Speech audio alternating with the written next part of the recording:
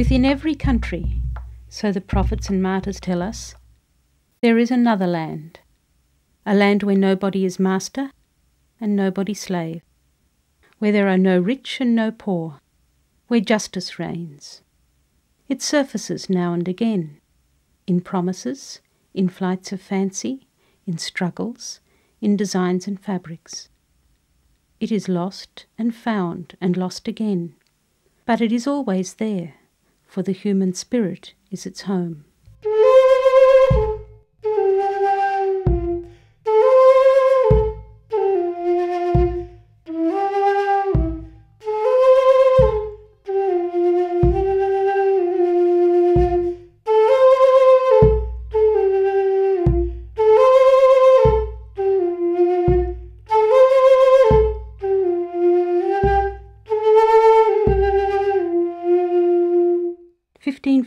Antwerp, Flanders.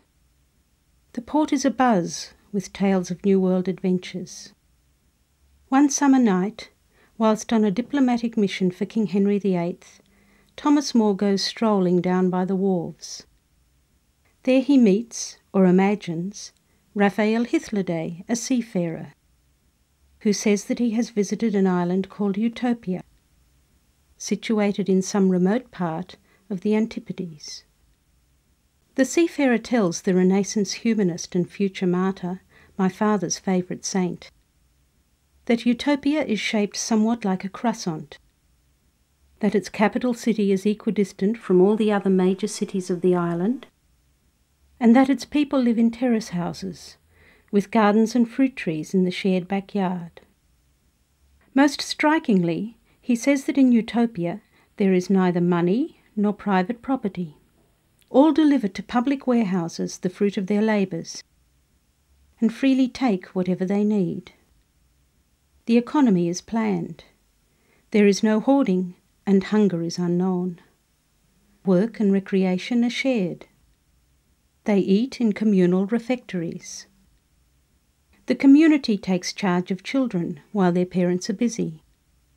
Most space is occupied by gardens and orchards, and music is to be heard everywhere. Equality for all, the seafarer explains, results in enough for each.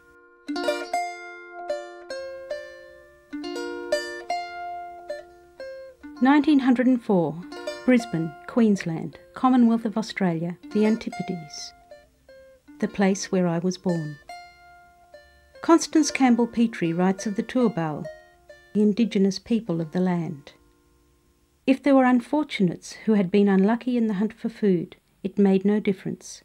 They did not go without, but shared equally with the others.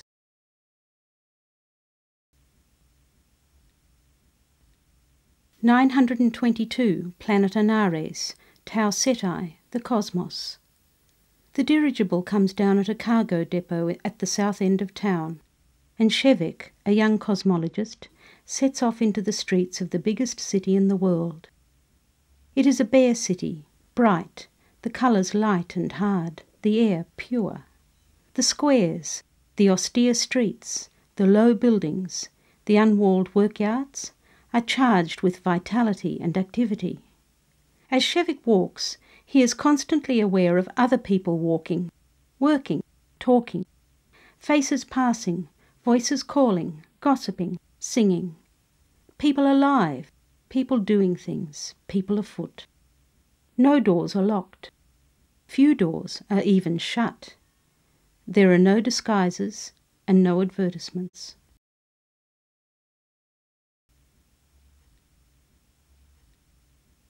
(1861), London, England. A group of craftsmen and women, profoundly disturbed by the destruction wrought by the Industrial Revolution, set up Morrison Company, a company to bring back beauty to the world through the application of unalienated labour.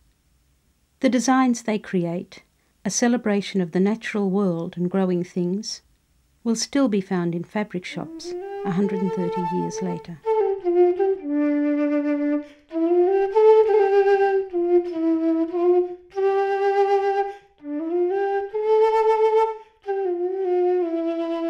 June 2101, the Upper Thames, England. Clara, Dick, Ellen and the Dreamer of Dreams arrive for the haymaking festival. The dreamer is all agog at the commonweal he has seen as they rode upstream, a world where town and country bred alike have recovered the arts of life they had lost, and the aspiration after complete equality is recognised as the bond of all happy human society. Ellen and the dreamer wander through the old manor house near the river. Perhaps, though we are not told this, they make love in the bed where the dream of John Ball had been dreamt, and where the earthly paradise had been glimpsed. If others can see it, as I have seen it, says the dreamer, then it may be called a vision rather than a dream.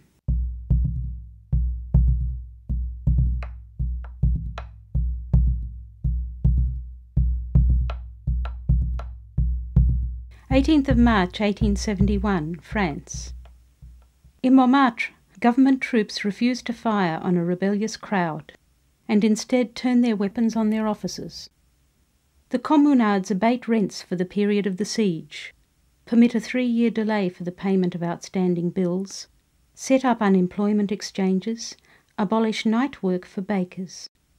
Trade unions and workers' co-ops take over factories.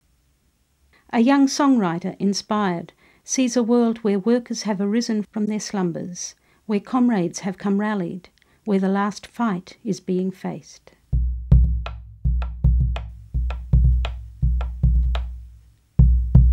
January to April 1891, 3 miles from Barcaldine, Queensland, and not so far from where my mother was born. The Union Camp is a town in itself. It has a population of 1,000 men living in shanties and tents, a library of 600 books, and a drum and whistle band. From its flagpole blows the blue Southern Cross of Eureka.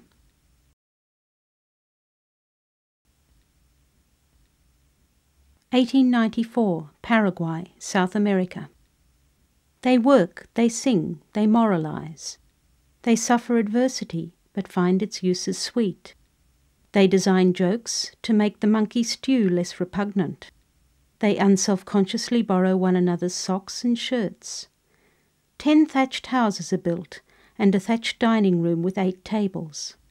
2 acres of monte are cleared and planted with vegetables, and for the time being the dining room serves mandioca, damper, dried beans, rice and beef. An orange orchard is planted too, the thin-skinned Paraguayan orange, more brown than orange, and beautifully sweet.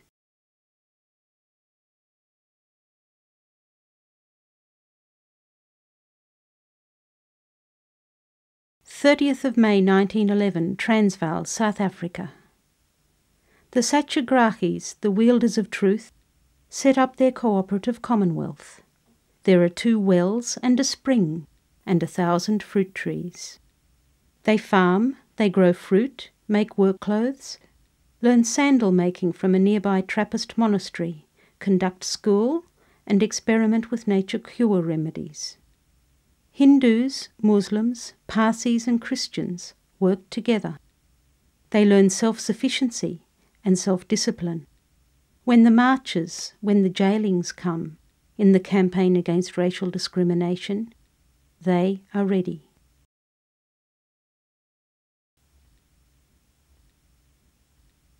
Late summer 1914, Mexico.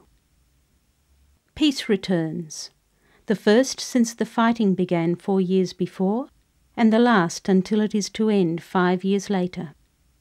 The members of the Liberating Army of the South go home to their villages and refound local society in civil terms. They elect provisional municipal and judicial authorities and claim surrounding assets. Sugar mills and distilleries are confiscated, repaired, and put back into operation, with the profits going to defence and the support of war widows. The repartition of lands is carried out in conformity with the customs and usages of each pueblo. Thus the villages of this Patria Chica, this little homeland, are born anew.